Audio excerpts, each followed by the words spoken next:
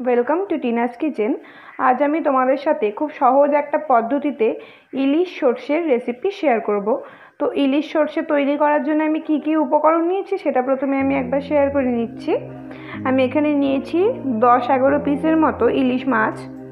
এখানে আছে সরষে এবং কাঁচা লঙ্কা বাটা, এখানে আছে সর্ষের তেল, এখানে আছে নুন, কাঁচা লঙ্কা চেরা, কালো জিরে আর হলুদ। আর এই মাছটা আগে থেকে নুন আর হলুদ দিয়ে আমি মেখে রেখেছিলাম। তো ইলিশ সর্ষে করার জন্য প্রথমে আমি এরকম একটা কড়াইয়ের মধ্যে সবগুলো মাছ দিয়ে দিচ্ছি।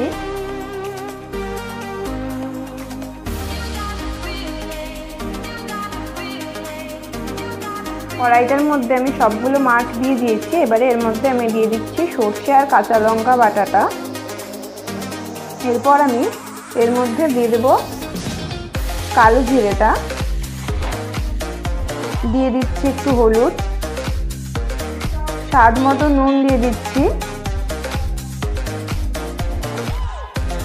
আর দিয়ে দিচ্ছি কয়েকটা চেরা কাঁচা লঙ্কা আর সর্ষের তেল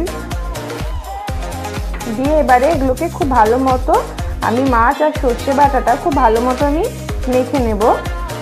এগুলো মাছ খুব ভালোভাবে মিশিয়ে নিয়েছি সর্ষে বাটার সঙ্গে। এবার আমি এর মধ্যে দিয়ে দেবো সামান্য একটু জল, দিয়ে এটাকে খুব ভালো মতো আমি মিশিয়ে নেব। আমি জলটা দিয়েও খুব ভালো মতো এটা মিশিয়ে নিয়েছি। এবারে ওপর দিয়ে বাকি কাঁচা লঙ্কাগুলো আমি দিয়ে দিচ্ছি আর দিয়ে দিচ্ছি সামান্য একটু সর্ষের তেল। এবারে আমি এটাকে গ্যাসে বসিয়ে দেব। এটা আমি এখন গ্যাসের মধ্যে বসিয়ে গ্যাসটা অন করে দিচ্ছি আর এটাকে আমি এখন ঢেকে দিচ্ছি।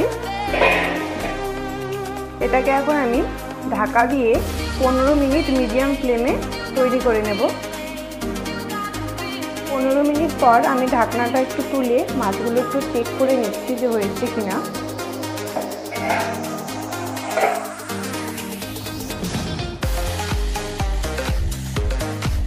মাছগুলো খুব ভালোভাবে হয়ে গেছে। এবারে আমি গ্যাসের ফ্লেমটা অফ করে দিয়ে এটাকে সার্ভ করে নেব। তো এখানে আমি ইলিশ সর্ষেটা সার্ভ করে নিয়েছি। আপনারা এটা বাড়িতে গরম ভাতের সাথে সার্ভ করবেন।